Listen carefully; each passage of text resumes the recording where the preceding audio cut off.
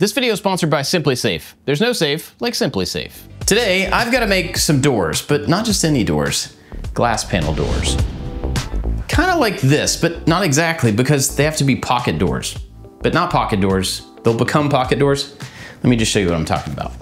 We've renovated pretty much every room in our house except for these two rooms, and that mostly has to do with that piano. If you've never had a piano in your house, you may not realize this, but they are incredibly heavy and often very difficult to move, and that is the case with this one. But we use it all the time. Pretty much all of us play piano. It's something we use multiple times a day, every single day, but it's also really loud. So our plan is to make two glass doors that actually slide into behind this wall, but they come together to close off this room from the rest of the house. I've got a model. Let me show you what I'm talking about. In that process, I figured out that the opening is 72 inches, and each one of the sides is 36 inches, which means I can make two 36-inch doors on the sides that slide in and completely cover the opening. These doors are gonna mimic the folding glass doors that we have on the other side of the room, but those are built very differently, and they're totally different sizes, so they can't be exactly the same here. I'm gonna take the same idea, take the glass panels, but I have to make them completely different and out of different material, and I'll show you why. To try to keep these new doors similar to the old doors, I'm gonna have the same number of glass panels, and the dimensions of those panels are gonna be really, really close. But the doors themselves are very different sizes, which means I have to change the dimensions of all the wood around the glass. And these pieces are 4 inches wide. And that means I can't build this door out of 2x4s. A really common method for building this kind of door is to use 2x4s for the verticals and for the horizontal pieces.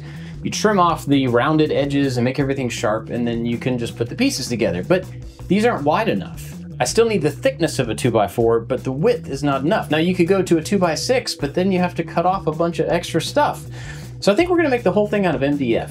So here's the plan, and yes, it's gonna be heavy. I'm gonna take that sheet of 3/4 inch MDF and I'm gonna cut it into 4-inch strips and then glue those together to make up some kind of like 1.5 inch by 4-inch boards, and then use those boards to make a door. Let's do it.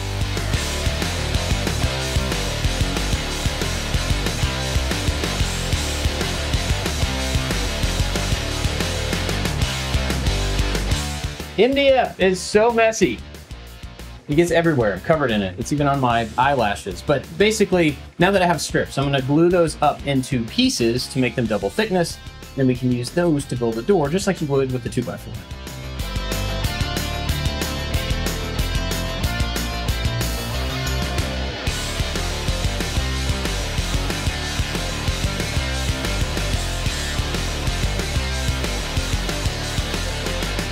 All of those pieces are laminated together, and I went ahead and cut 2 of them down into shorter 12-inch pieces. These are gonna be the horizontal things that go across the door.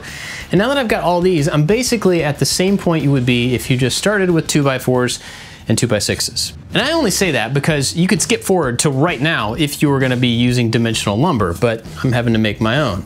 Now, how you get these pieces connected is gonna be exactly the same no matter what you're using. We've gotta attach all these different pieces, but we don't want that attachment to be visible at all, so we're gonna use splines. Basically, we want this piece to attach to that, this piece to attach to that, and a whole bunch of other ones, but I don't wanna see any fasteners. So we need to do that attachment on the inside using a spline. You've seen me use biscuits before, and basically you just cut a little slot in 2 pieces of wood, and the slot just matches up.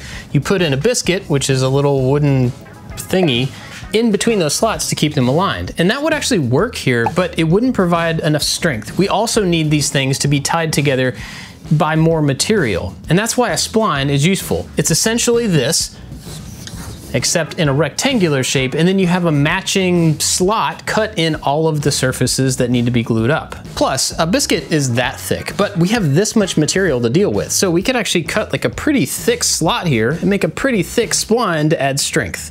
So my plan is to cut some scrap 2x4 and 2x2 into 1/4 inch slivers here on the table saw.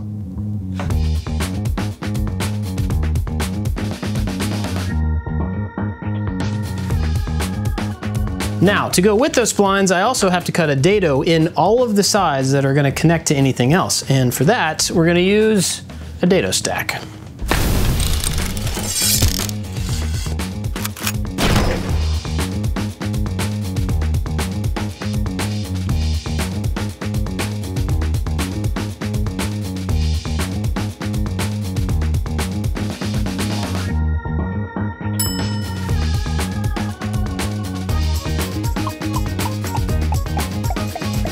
Until this moment, I hadn't really thought about how to assemble this, like how to clamp up the entire door.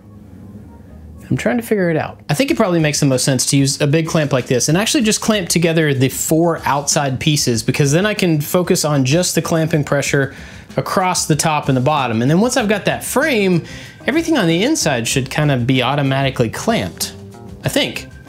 But I don't really know.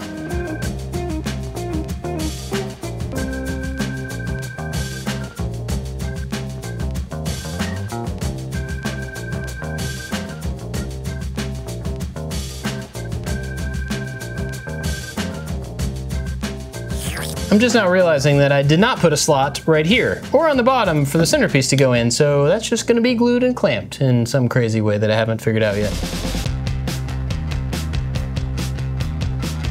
This video is sponsored by SimpliSafe, and they've been voted the best home security system 5 years in a row. And I totally agree with that. They're awesome. I've used SimpliSafe to secure my last 2 homes. In fact, I moved the system from one to the other, and it was just as easy to set up the second time.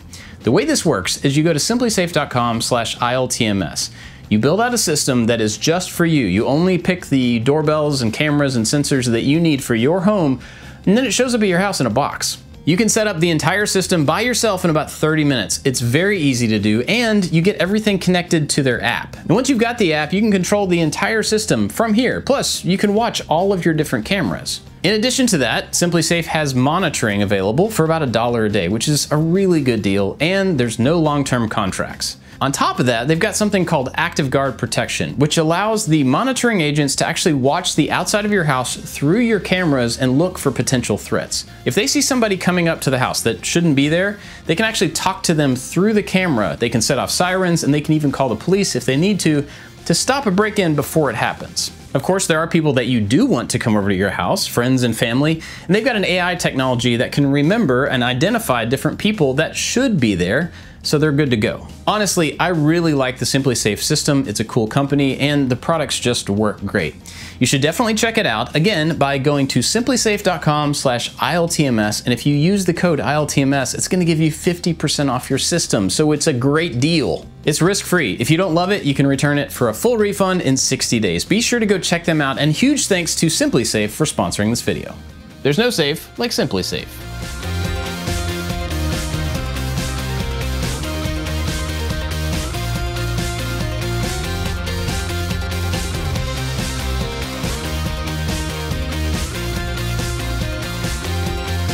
Both of the door frames are glued up and they're looking pretty good. I think it's gonna work, but next I need to move on to figuring out how to mount the glass within these openings. And I ran into a problem. In the original doors upstairs, each one of these is a separate glass pane that's held in place by some trim that's added on both sides within this opening. And currently that piece of trim has something like that as a profile. Unfortunately, I can't find that anywhere. I had assumed that I would be able to find a piece of trim at one of the big box stores that was similar to that, but I couldn't find anything. In fact, this is the closest I could find, and it's not actually gonna work. So my plan was to cut a little dado down the middle of this piece that would fit the glass that goes in it. Then I could chop this into 4 sections, make a little frame around the glass, and slide that whole thing into each one of those openings. But I can't find nearly enough of this trim. And like always, I'm in a bit of a time crunch. I've got to get this video finished. I've got to get these doors up. And so I could either try to make my own trim with some pieces of wood, which is probably what they did originally, or I could 3D print it. I mean, this is likely a bad idea. Like, I don't know that I should do this, but at the same time, why not? It's a piece of trim that goes around a piece of glass to hold it in an opening. It's gonna get painted, so it doesn't matter what it looks like. And all it has to do is hold the glass. So why not?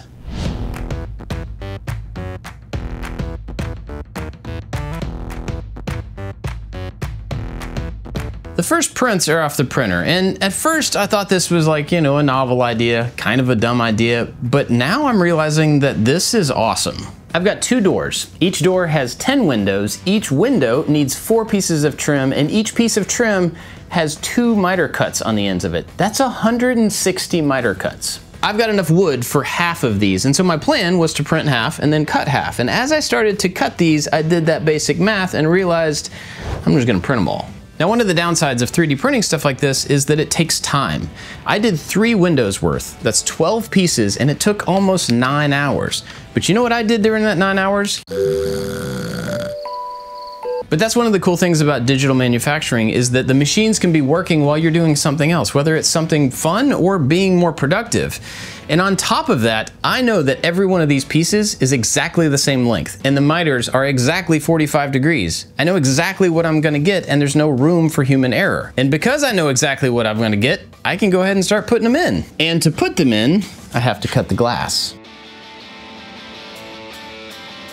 Now, I have cut glass before, but only a little bit.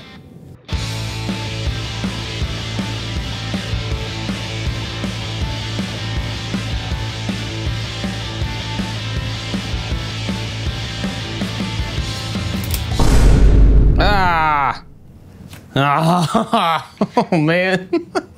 Well, that's a bummer. The first piece is completely wrong. I have a nice big curve. I can probably snap that off, so that's good. I can still use this piece, but I lost a pretty big section there, which is a bummer.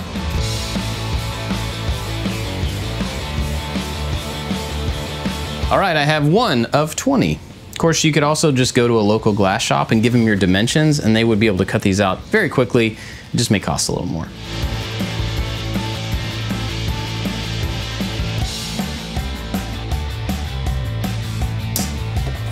Hey, that was pretty good. Out of curiosity, I just called a local glass place to see how much it would cost to have them cut these pieces. And when it's all said and done, it was about $6.80 a piece. Now, getting the big sheets and cutting them down myself, each one cost me about $5.50 a piece. So it's not a whole lot of savings to do it yourselves, and I guarantee you, at least for me, the results would be better if they did it. Now, the problem is that it would take about a week. I got them all cut, and I learned some stuff. My original idea was to get big sheets and cut them down into the small pieces that I needed. Part of the reason I got the big sheets is because I thought it would be cheaper, even if I had done it right, but it's not. I went to Lowe's and found that a 10 by 12 piece was under $5, which is cheaper than the same amount in a big sheet. And all I had to do was cut off a ½ inch on 2 sides, and it worked way better. In fact, out of the 18 sheets that I cut, only 1 of them had a crack in it, and Lowe's will cut it for you. I just had so many that I felt bad for the guy. Anyway, so now we can try out to see if my whole idea will even work.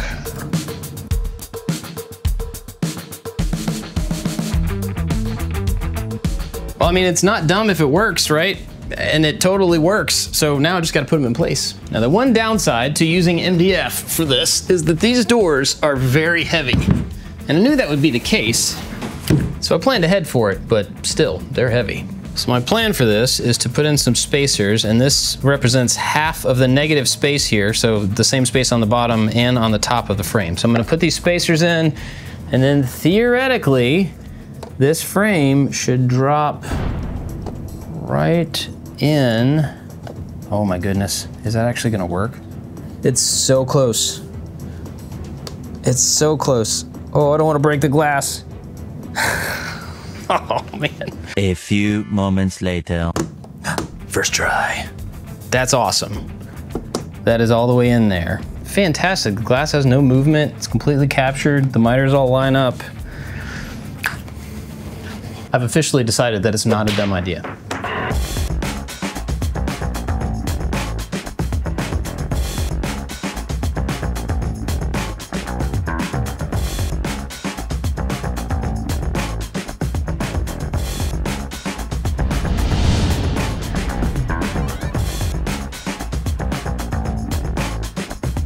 Like I mentioned before, the one downside of doing it this way is that the prints take a long time. In fact, all the ones that I have printed are now in the door, and I'm waiting on the next set to print. And in the meantime, we can go ahead and glue these in place, kind of temporarily but permanently. I've got an idea for that. Now luckily the fit on these is tight enough that they are held in place, but I wouldn't just leave it at that. I need to glue them in. But with the frame and the glass being separate and being able to slide in, it makes sense to kind of make it so that I can take them out in case one of the pieces of glass ever break. So I think I'm gonna use some CA glue in the corners just to like hold it, and then run a bead of caulk around the face of both sides of the frame so it's held in place, but if I ever need to take them out, it's just cutting out some caulk.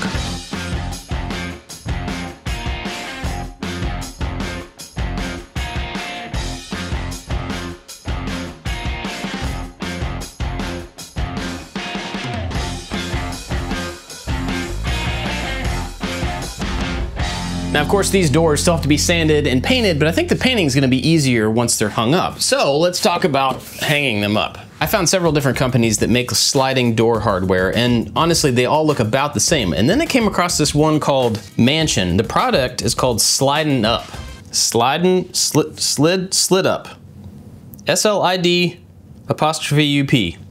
Samsonite. I was way off. But the cool thing about this is that it has 2 tracks for 2 doors, but they're connected so that they're synchronized. Of course, synchronized doors is not necessary at all, but I started looking at how I might do that myself, maybe some 3D printed pulleys and stuff, and then I found this kit for 50 bucks. So that seemed worth it. I should probably clarify, the 50 bucks was just for the part that synchronizes them, not for the whole kit.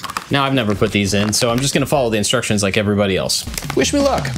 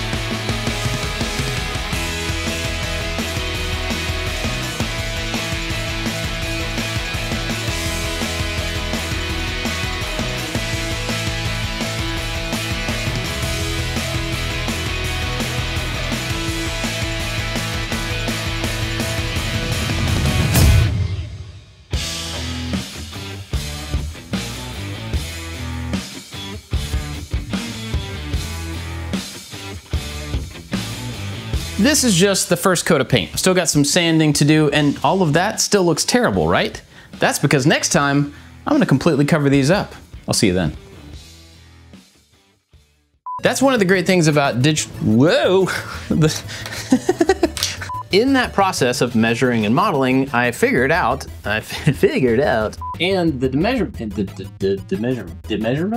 measurements. I couldn't find anything. In fact, this is the,